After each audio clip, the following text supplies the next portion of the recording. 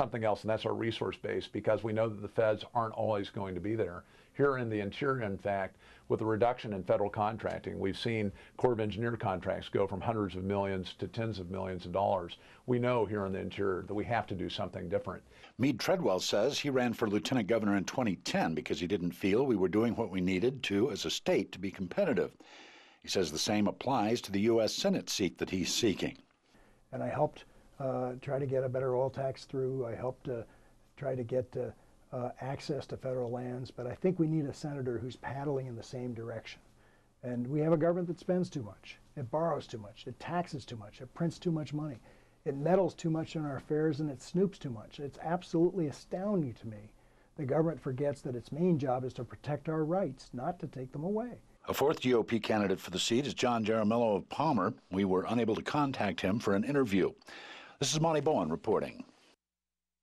All right, when we come back, as students are enjoying their last week of summer, many teachers were back in the classroom today. Also, a staged event at the airport tomorrow will help to train rescue volunteers.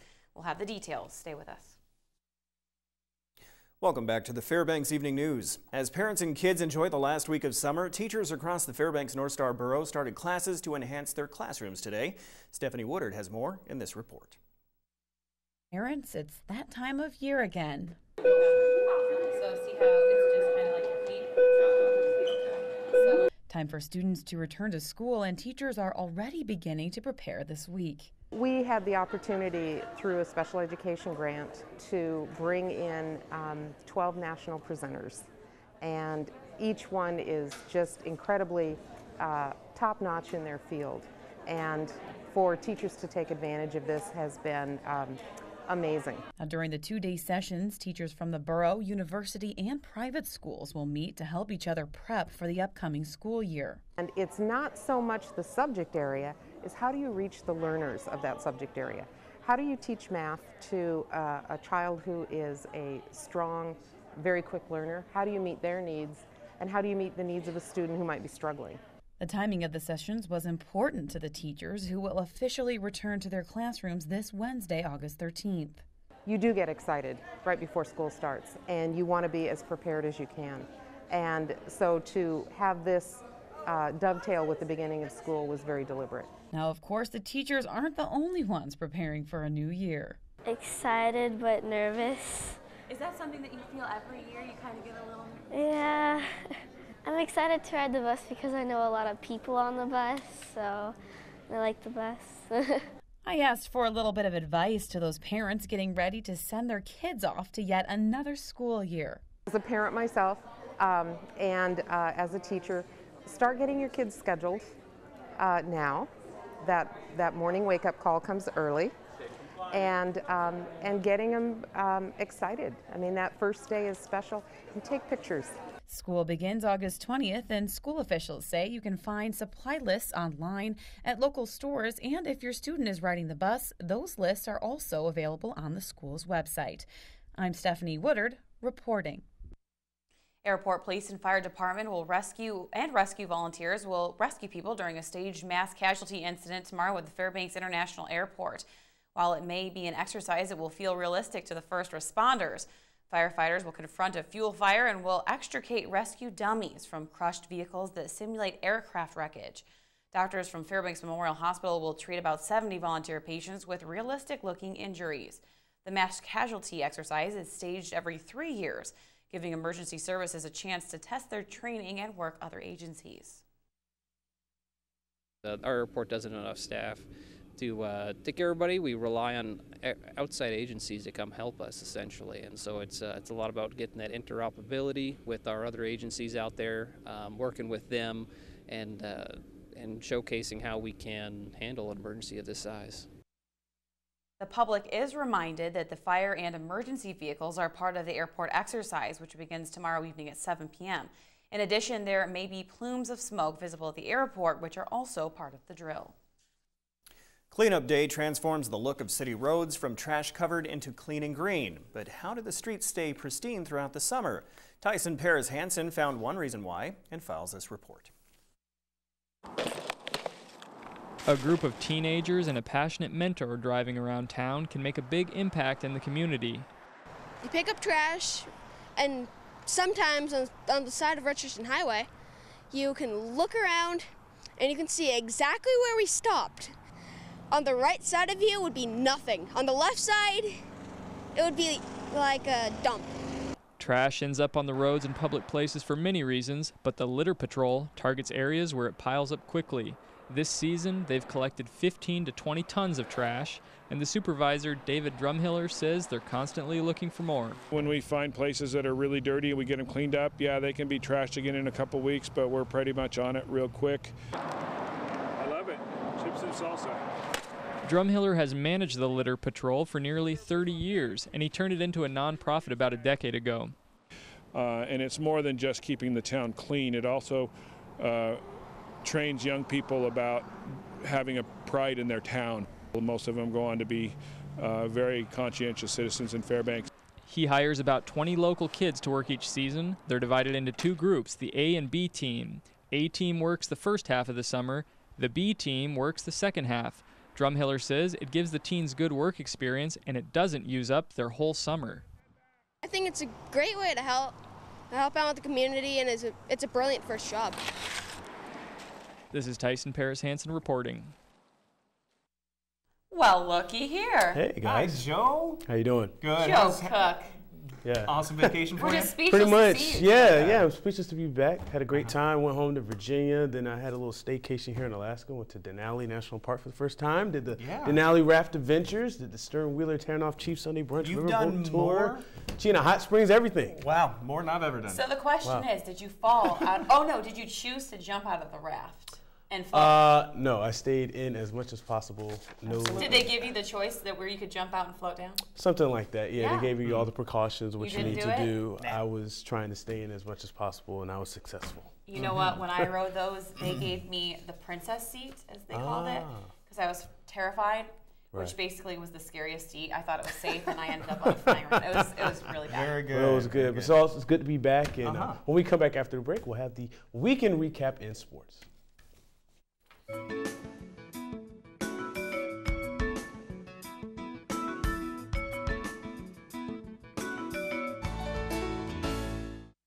Hello, Interior Alaska. Joe Cook back in the sports seat for you this Monday evening after a nice vacation. Thanks to Austin Buchanan for filling in. Happy to be back with your local sports. Now today, the 11th Alaska International Senior Games continued, and Wicks Field was the site for arguably one of the most popular sports of AISG, bocce. Bocce is essentially curling on grass, and the interest has been growing much like pickleball, another popular event among seniors. 120 competitors signed up for bocce this year, setting a new record for participants. Players aim and throw their bocce balls and try to get the closest to the white jack or Paulino. That determines the winner. You can get bonus points if you hit that jack. This was doubles action from this afternoon's double elimination tournament. Out of the 120 bocce players, one has seniority over all of them, Miss Betty Upright. She is 99 years old and is the oldest AISG competitor. Miss Upright also bowls. She'll be competing tomorrow night in singles on the Arctic Bowl lanes. She says AISG keeps her going, and she is impressed with the growth of the games over the years. As long as I'm physically able, why, I'll try to participate, and I'm glad to see the big turnout. We started out with barely 100 people the first year. Jim Madonna brought it to our town and put in $30,000 of his own money to get it started because there was no funding or anything. So it's grown now, 370 people participating, which is very wonderful. Are some of this morning's singles bocce champions. Kay Fighton won the gold for the women's 55 through 59 age group, while Rick Robertson won the men's gold. Rick Borman won the gold for the 65-69 men's age group. Goldie Southwind got gold for the 70 through 74 women's division. Colleen Redmond won the 80 to 84 women's division, and John Boulette won the men's division. AISG continues throughout the week, and so visit the sports page, Webster11.com, for more on results and event schedules. Sunday was the final day of the Alaska State Senior Amateur Championship at Chena Bend Golf Course. William Arnold out of Anchorage held on for a 3-stroke win for the men's championship, highlighted by a 72 on day 2. Peter Hakes took second, and Randy Merrill, he shot a 72 on Sunday. He jumped from 8th to finish third. Susie McLeod is this year's women's champion. Her total score of 240 included a championship flight best score of 78 on day 2. Teresa Fisher was second, and Kathy Shuttleworth finished third. A big soccer tournament was hosted by the Fairbanks Youth Soccer Association this weekend. The Alaska Youth Soccer State Cup had 27 teams from all over the state come to Fairbanks for the tournament, which featured U12 up to U18 squads. Among the notables, the Eclipse 2000 team won the U15 Girls State Cup with a 2-1 win over the Alaska Rush in Sunday's final. The Fairbanks U12 boys team, the Fairbanks Rush, they won the boys title, shutting out the Alaska Rush 2-0. Fairbanks Rush also won the U14 boys crown. The Eclipse 99 girls team made it to the title game in the U16 division, but fell to the Alaska Rush 1-2. The Cook Inlet Soccer Club Velocity won the girls U18 championship. And one runner made heads turn on the trails this weekend. Dana Fier was the big winner despite finishing second overall in the Granite Tours run on Saturday. Fier's time of 2 hours, 22 minutes, and 45 seconds broke a 15-year-old record set by Jane LeBlanc, who ran 2:33.49 in 1999. The Granite Tours is the 6th race in the Northern Trail Series. Devin McDowell came in first in that race in 2 hours, 19 minutes, and 51 seconds to win the men's title. Also, Tommy DeHill came in first in the Alaska Statehood Fun Run Walk 5.5K race with a time of 21 minutes, 44 seconds. Melissa Lewis was second in the women's leader, finishing in 22:35. The summer season for a couple of interior baseball teams has ended. The Gold Panther season ended last week at the National Baseball Congress World Series, and the Alaska Wild season came to an end over the weekend. The Juneau Midnight Suns held the Wild to just 2 hits and a 14-0 shutout win, eliminating the Wild from the Northwest Class A regional tournament. The Wild lost to Whitefish Glacier Twins of Montana on Friday. The Alaska Wild had success in their first year in the Alaska Legion Baseball, going 17-14 overall. They won the Horizon Lines Invitational Tournament for the teams ranked 9 through 16 at the end of the Legion season. The Wild went 13-12 overall and 9-9 overall this summer in Legion play. And that'll do it for sports tonight. Thanks for rocking with me for a little while. Your full weather forecast is coming up next, and we'll catch you next time. All right, welcome back to the weather segment of our broadcast. Mike is not here for the week, but I'd be more than privileged to take you through this little journey we call weather. Let's take a look at our almanac. Our normal high for this day, 67 degrees. We actually got into the 80s today, folks. Normal low is 48 degrees. The record high was set back in 1980, 84 degrees, and a record low at the freezing point of water, 1944, 32 degrees. Sunrise, sunset equals 16 hours, 53 minutes. That is another loss of 7 minutes over yesterday. Let's go ahead and take a look around the state for today. As you can see, even Fort Yukon got in on the good weather. 73 degrees, Nome even 77 degrees. And as far as Bethel, also on the west coast there, 73. Good all around, just a tiny little circulation of moisture down in the Gulf of Alaska. But other than that, looking fairly well across the entirety of the state. Let's go ahead and take a look down at the lower 48. There we go. As you can see, Washington for this time of year getting into the 90s. Not bad for them as well. San Francisco 79, Vegas and Phoenix, Arizona 109 degrees. That is hot, folks.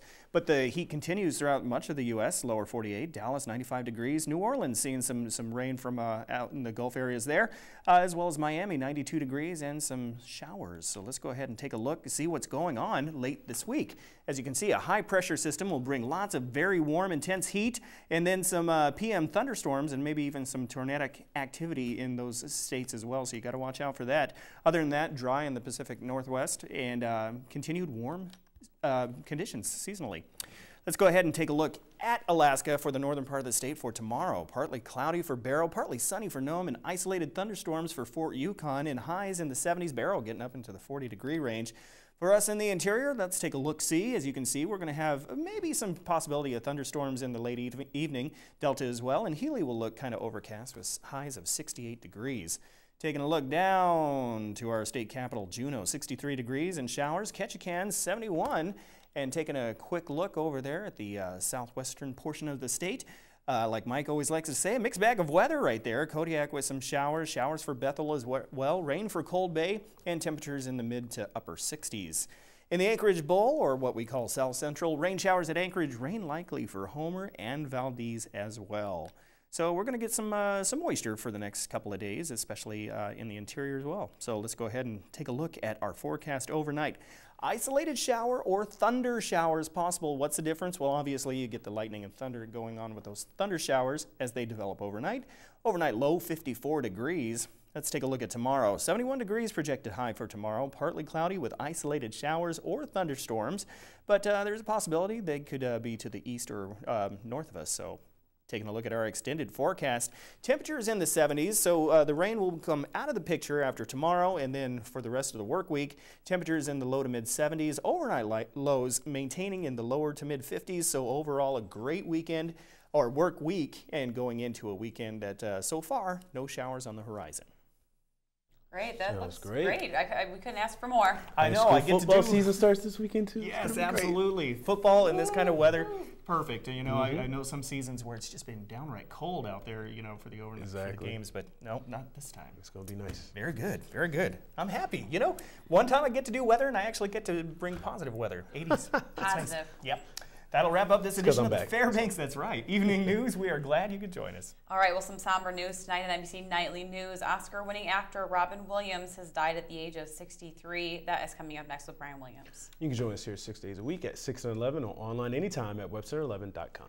All right, from all of us here at the News Center, we hope you have a great night. See you back at 11.